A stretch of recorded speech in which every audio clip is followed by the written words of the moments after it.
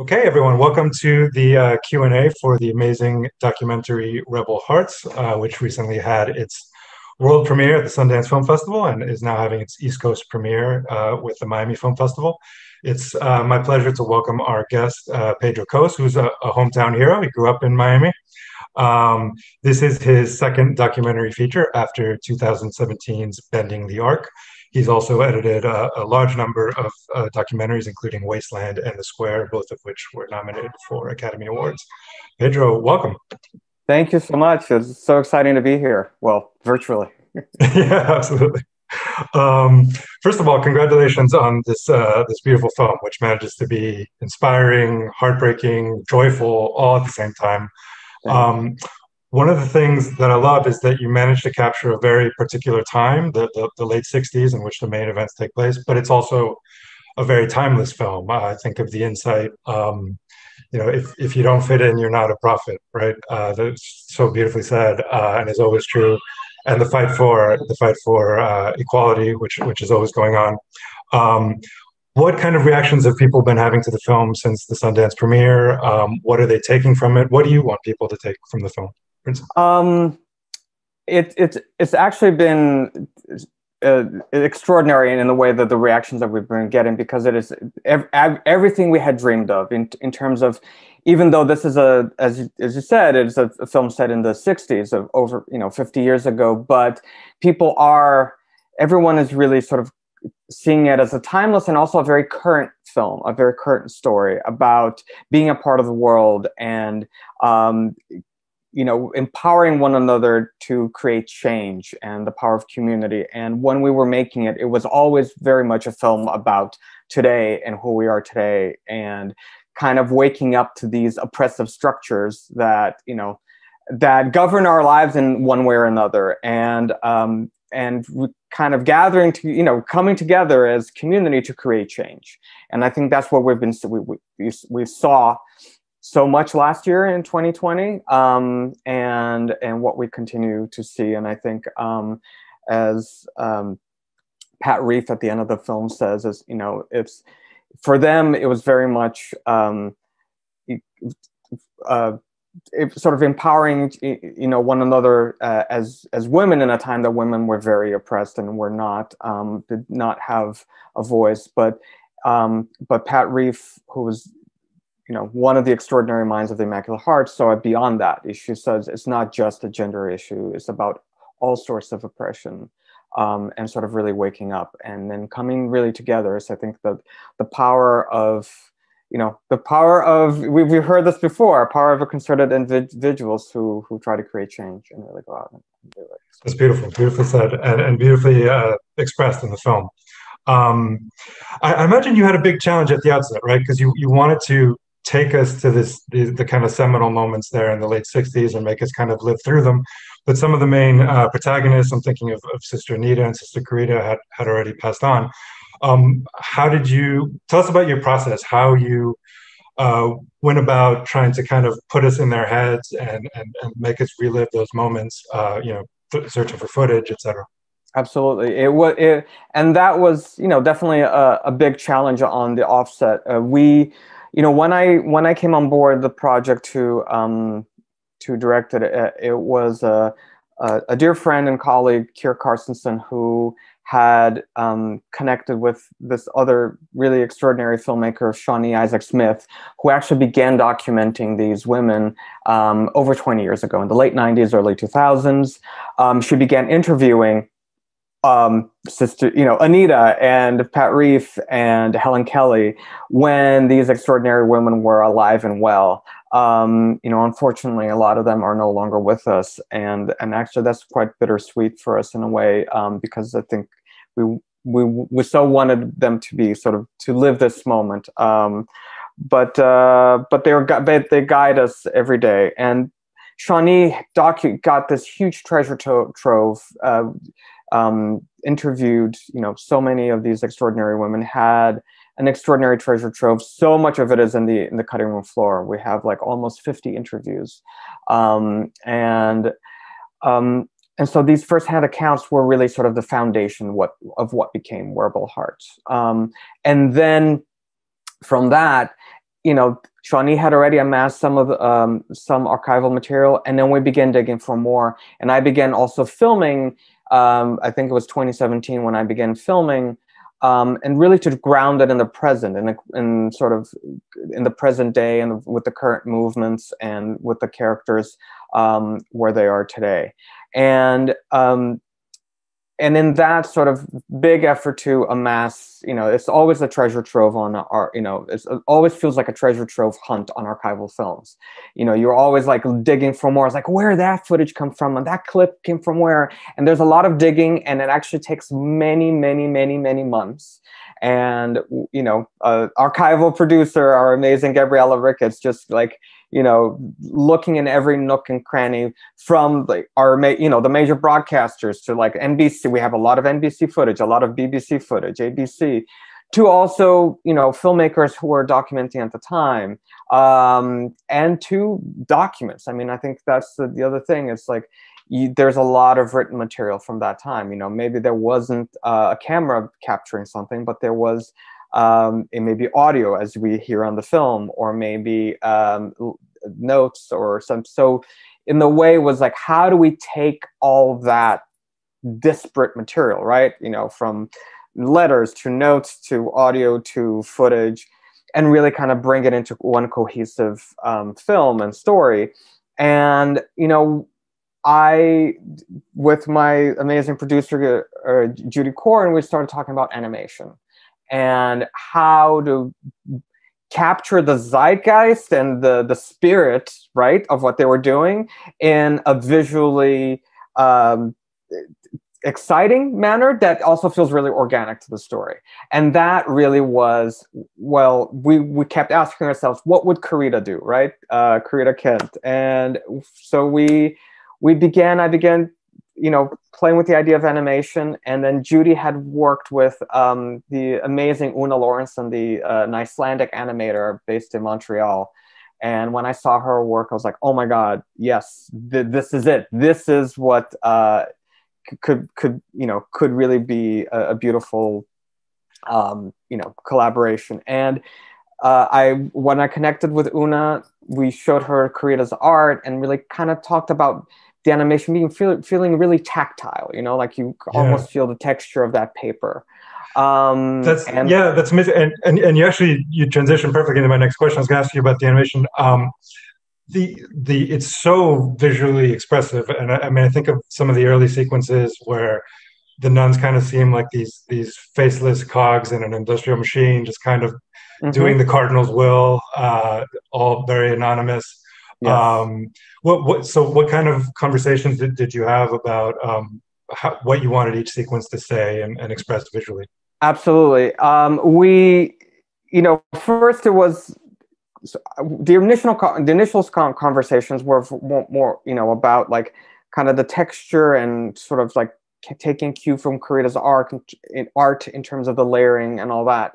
And then I wanted the animation to have an arc. I love that you picked up on this. At first they seemed faceless, anonymous, doing the cardinal's bidding. And then as slowly evolves, it's kind of like the development, this awakening and development of consciousness and free will, and really kind of taking power in their own hands.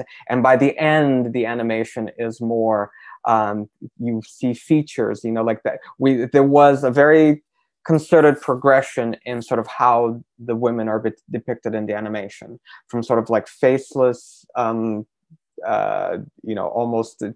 like part of a bouquet of nuns, as I used to call it, to something that's more character-based, that's more expressive, that's more there is a beautiful consciousness behind it, and that to the first animation is this kind of the story of of a marriage, of a relationship, right? They get married in the first animation. They get married to the church, and at the end is when they dispense from their vows. Sort of the divorce of it all. And it's I used to joke, this is a marriage story, but in but differently. And so for then each sequence, how that fit within that sort of arc, Sure. and really talking about how they would begin to come to life, especially in the like along comes, like you see them downtrodden, and then like they really begin to kind of like taking, the power and into their own hands, and sort of Yeah. like so that was sort of the overall arc, and with how it played in each individual one. We kind of Well, it's brilliantly executed. Congratulations on it. It's very cohesive and expressive and beautiful. Um, so one of the many things that moved me about this is when the stories, when you think of, at least when I think of nuns, I think of kind of a very cloistered existence, kind of cut off from the struggles of the world. And what's inspiring about these women is how much they rejected that. I mean, sometimes even risking their lives to join the struggle in Selma, for example.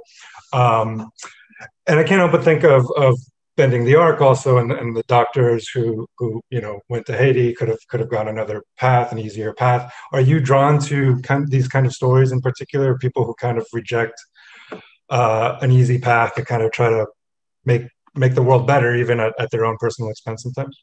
Absolutely. I mean, yes, I think it's interesting how, the films that I've made and been involved with kind of really tap into that theme. I think, yes, I mean, I think that's something that was really ingrained into me by, by my family, by my parents. I come from a family of doctors, of Brazilian doctors. And who were very, very social justice driven and minded. And there was always, I was always taught that, and in a way that was tied to our faith. Yeah, and I is interesting because as I say, the battle lines between the conservative and progressive parts of Catholicism like run right through me. Is because yes, I had that experience on different sides of the family with very different outlooks and interpretations of that faith. And then on my father's side, the doctor side, was very progressive, very social, social justice minded, and I think that's something that really stayed. About doing, when you take an oath as a doctor, it's, to do no harm and to like, to heal. And I'm not a doctor, and my mother still holds that over my head every day. But she still says, well, you can still go to medical school. But it's definitely, I think that the philosophy behind it is something that's definitely stayed with me, and it's something that I really I feel really strongly about. Yeah. Yeah, it's very inspiring. Very inspiring. Another thing that moved me, and I did not expect the story to go there, is the fact that after these nuns are forced to leave the church, you think it would be so natural for them to kind of all go their own ways, and some did. Sister Greta moved to Boston to pursue art, but a remarkable number just kind of blazed ahead and made their own community, and not only that, managed to sustain it for 50 years. Mm-hmm. How did they do that? I mean, how did they manage to be so cohesive? What did you observe in the time that you spent with them? It just seems remarkable, miraculous, almost. Yeah, it is miraculous and extraordinary, and I think it really is a testament to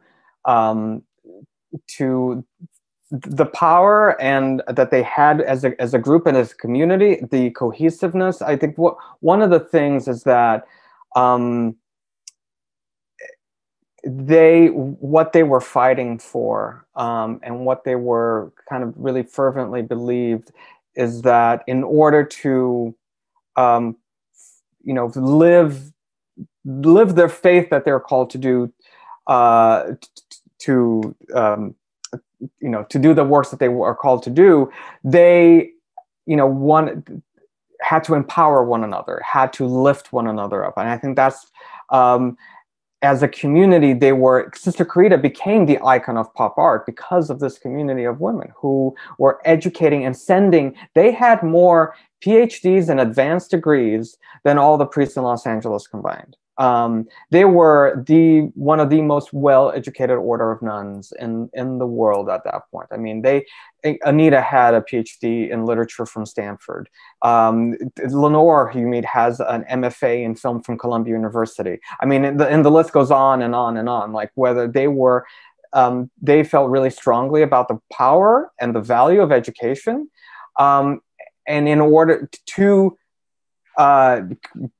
make them the best teachers that they could be, so that they can empower their students, but also one another. And that, I think, is one of the things why you see one of the main reasons why you see the Immaculate Heart community stay really strong despite all the challenges that they have faced over 50 years. And that's why they're continuing to bring on new members. I mean, and now it's, only less than half of the communities are from, the original ones from the pre-1970.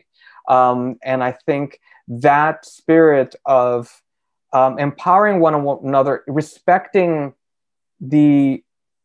each one's individual calling for a greater group of shared values. I think that's the thing. You can be a part of, what I observed, and what I still observe, is that they can pursue their own works, but be a part of a community that is there to empower them, to lift them up, and to guide whenever you need guidance. It's really kind of inspiring to see a community of faith, a different kind of community of faith, exist in the world today. And the most beautiful thing was actually seeing the community of the retired women, who were living together. And that was, I have to say, it was one of the great gifts in my life so far, is to be able to be in their presence and to film with them. And the joy and their spirit is palpable. And we were all really transformed. That's beautiful. That's beautiful. So we talked a little bit about, the conversations you had going into the animation. The music in this film is amazing. Like I absolutely love the soundtrack. What was some of the thinking you had on that? What was your process to select the music or work with someone in selecting the music? Absolutely, both. We have, worked. We were extraordinarily blessed to work with two incredible geniuses on the music front. Tracy McKnight, the legendary music supervisor, who has just done the biggest and the best films, and also was really inspired by the story, and was just an incredible supporter, and early came on board pretty early on in the project. And Tracy and I said, Tracy, you just make dreams come true. I mean, because it was like, I never thought we would get Nina Simone. I never thought we would get Patti Smith. I never thought we would get the Association. I mean, these were just like, oh, I love this song. I'm resigned to the fact I'm going to have to replace it. But Tracy coming in for no, she's like, she made all our dreams come true. And it was awesome because, she, I think, being inspired by the story, went to, and it was wonderful to see the Nina Simone estate being inspired by the story too. And, everyone that she reached out to was really equally, game to have the music be part of this story. And then Tracy, when we were looking for composers, Tracy was like, well, you should look at this extraordinary young composer, Ariel Marks. She's up and coming. She did Jennifer Fox's The Tale, and I think the Ted Bundy docuseries on Amazon. And when I heard, and was releasing an album at that time, her first album, Luthier. And when I heard that, I was blown away, and I started I was blown away by her body of work, the expressiveness, and also the range. And that's something that this film really called, because this is such a like the clash of the, you know, the rigidity of the Catholic Church to sort of a very more open and free form, magical, in a sense, musical landscape. It required a very large range, and Ariel, it not only had that in spades, but I think that was such a beautiful collaboration that we had, and it was actually very magical for many reasons, because it became, once Ariel started to work on it, it actually kind of informed how we were editing and cutting, and there was a beautiful back and forth. Yeah, I'm just so like so through the moon, and Ariel Marks is just a musical genius, to put it mildly. So Absolutely. Well, gosh, I had so many more questions, but we're out of time, unfortunately. But thank you so much for sharing this film with our audience, and for participating in this Q&A. We're so grateful both to have seen this wonderful film, and for your insights. Thank you, Pedro. So honored to be here. Thank you, Nick.